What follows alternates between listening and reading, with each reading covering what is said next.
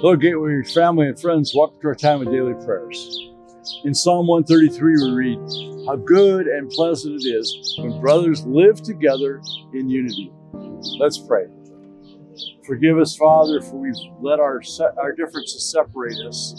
Lord, it seems the gulf between us sometimes grows wider and wider, but enable us to seek to understand instead of condemn.